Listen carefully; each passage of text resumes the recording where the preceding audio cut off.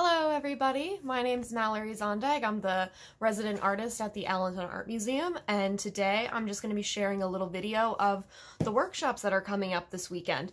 We're making fabric cocoons. So the reason we're making them is they have something to do with the installation I put up at the museum, and something that I feel that I've come to understand or think about, especially over this past year, is that I think that humans have cocoons. We can't see them.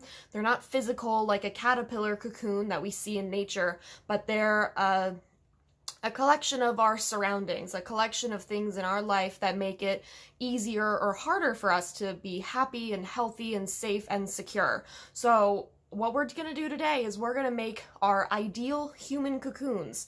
What do you think everybody should have to have a happy, healthy, safe, and secure life? Should their cocoon be, nice and covered and strong? Are there certain colors that mean happy or joy or nature to you that you think every person should be able to experience? So you have a kit that has all the tools you need to make your cocoon, and that's going to include a balloon, it's going to include fabric, and some Mod Podge glue. I'll be using some cornstarch glue today because that's what I have on hand. Does the same thing, and we'll be using it to coat our fabric to cover our balloons. And before you coat your fabric, if you want to take markers and draw a picture or write a message or words on any of the fabric that really means something to you, that would make the perfect human cocoon, what do you wish for every person to really have as their surroundings, as their circumstances? That can be something that you write or draw on that fabric that's very personal to you.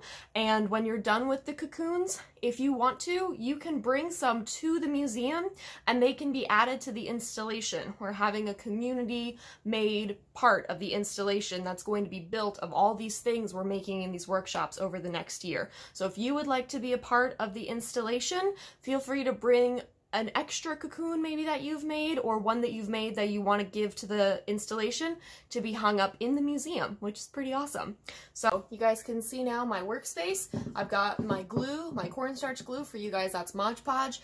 If you'd like to make cornstarch glue for any reason at any point for fabric sculpture in the future, all it is a 1/4 cup of cornstarch, a cup of water mixed over medium heat, and you'll see it. It's very cool. It becomes a glue. So that's that.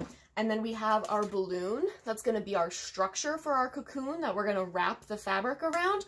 And then of course we have fabric. So you should have a collection of all different types of, colors and patterns and textures, and you pick the ones that you want to use. You can draw on them and write on them something that's meaningful to you. And you can arrange them really any way you want. So one way to do that, I'm going to show you, is by really kind of wrapping. You could make if you have a longer strip of fabric that you want to use, you can do this, but it can also be done in shorter strips. So I'll show you with the long one and then show you with the short one.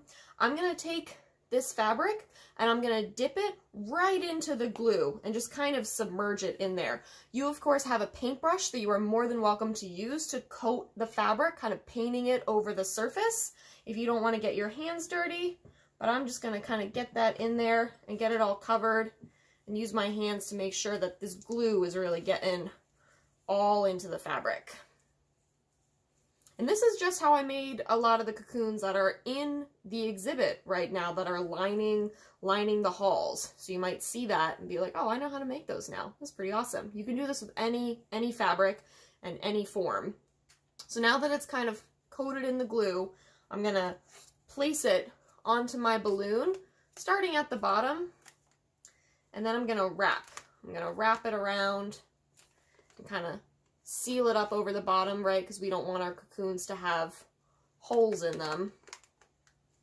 And if you feel like you didn't get enough glue on, like I feel like I maybe didn't get enough glue onto here, I can just take some, you can use your brush or your hands, and you can just kind of smear it over the top. Really make sure it soaks through the fabric and through to the balloon, like so. And the reason we're using a balloon is because once this dries, you'll be able to pop the balloon and then it kind of disappears and you pull it out and you have, or leave it hanging inside, and then you have this hollow cocoon. So the balloon's not going to be there, but because the fabric that's soaked with the glue has dried around the shape of the balloon, it's going to hold that shape for pretty much forever, which is pretty awesome. So I'm going to keep wrapping like this. So this is one way you could do it. If you want to paste it on like this and kind of have it look a little bit like a cocoon in nature, where it has these sort of lines of material that get built up around the caterpillar, you can have it look a little like that. I'm using green fabric, one, because I have a lot of green fabric, and two, because I really think that nature and being outdoors and having a relationship with the outdoors in some way is so important for people, for us to be happy and for us to be healthy. I don't think it's good when we, never really get outside or never really experience the amazing outdoors. So I love nature. I love it so much. So I am using green fabric for my cocoon, and I'm making sure there are no holes and that it's wrapped up really nice and tight, because I think that is also a key to having a very good protective cocoon. Keeps us safe. So that's one way you can cover your balloon. I could then put more on top of this. I could build more fabric out on top of this in different colors and different ways. You can cut your fabric up in different shapes. I could cut little tabs instead, or maybe I'll cut little leaves. Maybe I'll take my fabric and cut it up, and I'll cut a little leaf shape out of this recycled t-shirt that I'm using. So I'll cut like that, and I'll cut again.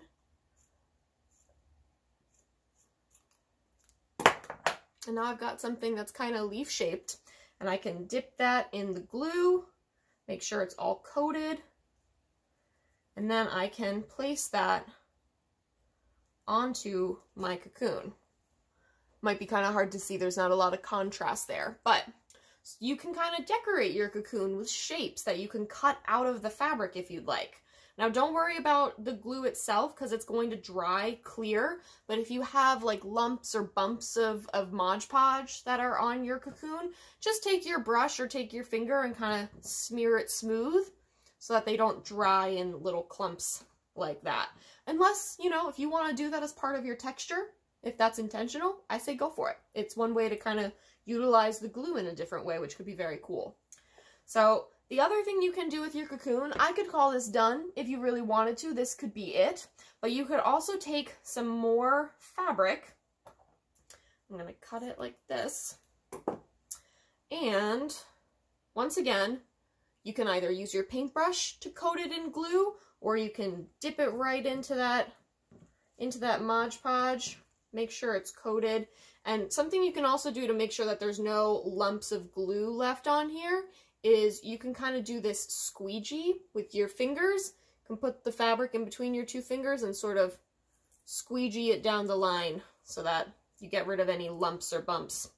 But now I can take this gluey fabric, I can start again. Maybe I'll start more towards the top for this step and keep wrapping.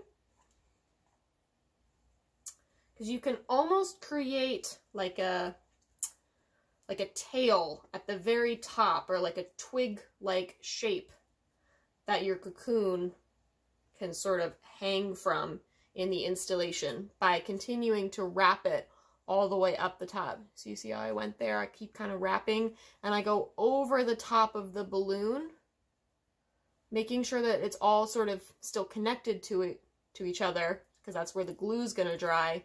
And then you could leave this little tail like this, or you could even twist it, kind of wrapping it around your finger so it dries in this twisted form like that, kind of like a piece of yarn. And then it can sort of hang from that little piece in the exhibit. So that could be your cocoon.